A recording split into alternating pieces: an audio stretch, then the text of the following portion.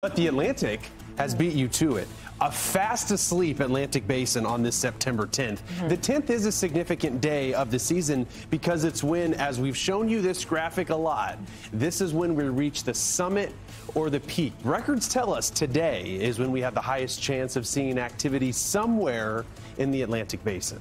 History doesn't always repeat itself. Proof is in the pudding, so to speak. Activity over the next 7 days looks unlikely as the National Hurricane Center has zero areas, I should say, to watch in the basin. So it is oddly quiet for the peak of the hurricane season. While no surprise here, as all week we've been tracking this, September 10th, very important. Here's another stat for you. The National Hurricane Center, they began issuing tropical weather outlooks back in 2009. So over the 17 years that these outlooks have been issued, this is the first September 10th where there's neither a named storm or an area to watch in the entire basin. It's a lot of data to consume, but you see how it's played out over these past several years.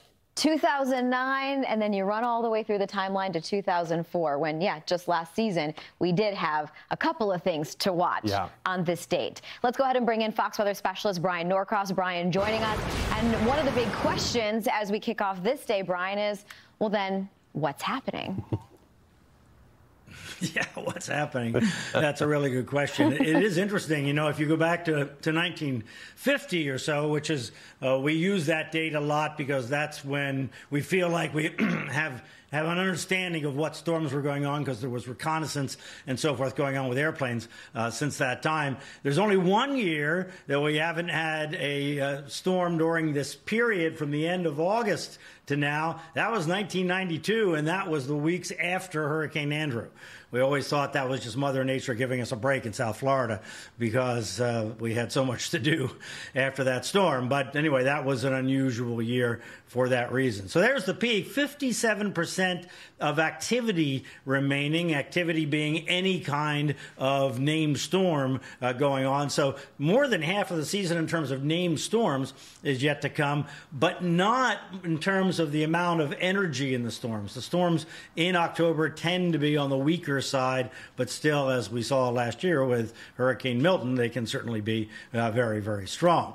All right, so what's going on with the season? Well, we've had 6 named storms so far. On average, we would have 8 by now. Hurricanes, we've had 1, on average 3, and we have had 1, a Category 3 and above hurricane, Aaron, of course, and that's what we would normally have by this time of year. The Category 3 and aboves come a little bit later here in September. And in terms of tropical energy, which you might hear referred to as ACE, accumulated cyclone energy in the Atlantic, well, we are at 40, and the normal is 58, so about 2/3 of normal. And this is a lot like what was going on last year. If you remember, we had no tropical development expected last year either.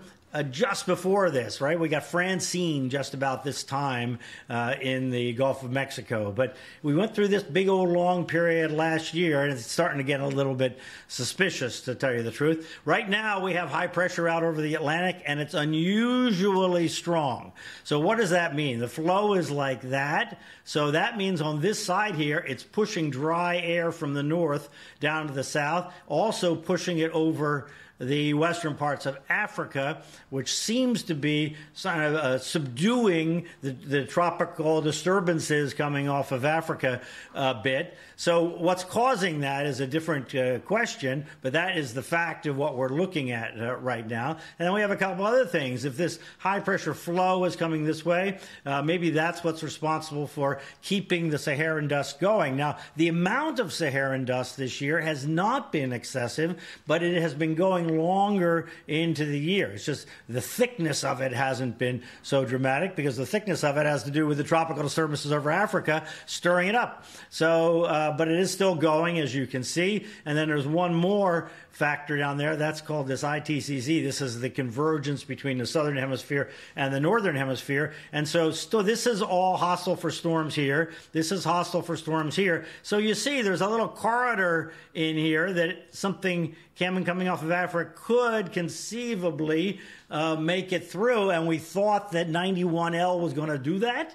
But then it got too far south and it got down in here, and that was that. So we just have hostile conditions in the eastern Atlantic, and this part of the hurricane season is the eastern Atlantic part of the hurricane season. If you remember last year, that wasn't the big deal part. The big deal part was the western part of the Atlantic, the Gulf and the Caribbean, and that may turn out to be the situation this year. Of course, there's no way to know that for sure.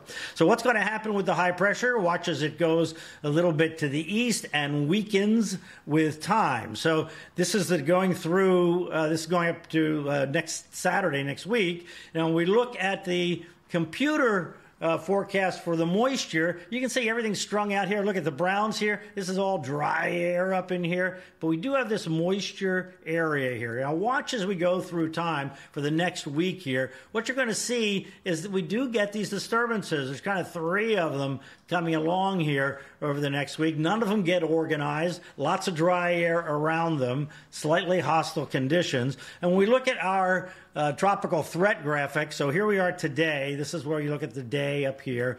Now watch as we go through time. You're going to see one come off. See it come off there? And then here comes another one that looks stronger next week. So we'll see if something develops in here. The thing is, remember, the high shifted over, so that would tend to make the storm track up like this. So, okay, one more thing to mention here, and that is that on this date, 65 years ago, Hurricane Donna just smashed the Middle Keys and then was moving up through Florida. It was a giant storm. It ended up being the size of the entire Florida peninsula, and it's the only storm in the record book to affect every state along the eastern seaboard from Miami to Maine.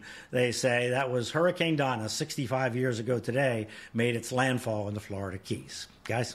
Yeah, hard to forget about that one. Bryan, as you were talking, saying that this time of year, even with what we had last year, is almost suspicious. And I don't want to get ahead of ourselves, but at what point do we look at this peak time of hurricane season and note a trend? It's only been a couple of years, but it is notable. I mean, the past 2 years having this kind of remarkable lull when it should be peak season. Yeah, it is, Stephen, but the thing is that we look back through the hurricane records and we have a lot of variability in these sorts of things. But on the other hand, we got to acknowledge the fact that the atmosphere is warmer. We also know now, remember last year we talked a lot about a cap on the atmosphere that was not allowing the thunderstorms to grow. We kind of have that going on this year. We also have a pool of cool water south of Greenland that is a little suspicious.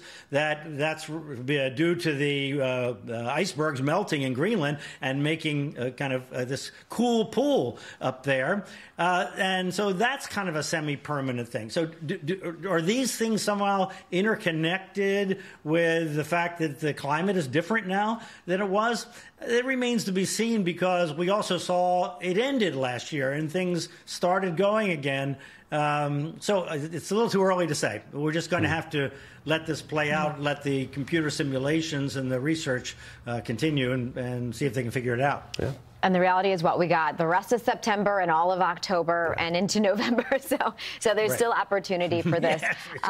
Okay, well, Bryan, right? And before you go, before we release you, you do have today at 4 p.m. Eastern that next live Q&A. You've been hosting these throughout the season, and all I know is that you have a special guest. Oh, there it is right there. I love a historian. Yes.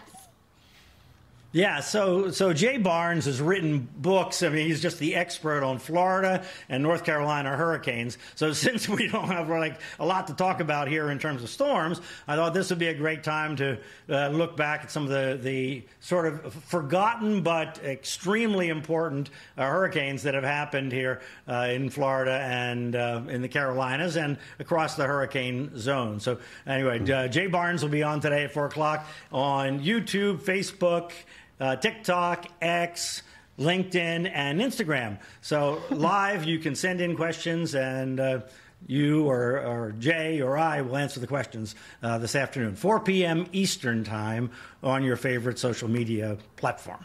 Can learn a lot from these discussions, and even just looking at history and what we've seen, what we've dealt with, and how we've weathered and learned and grew and improved our infrastructure. looking forward to that. Bryan, as always, thank you for hanging out with us here on Weather Command this morning. Fox Weather Hurricane Specialist Bryan Norcross.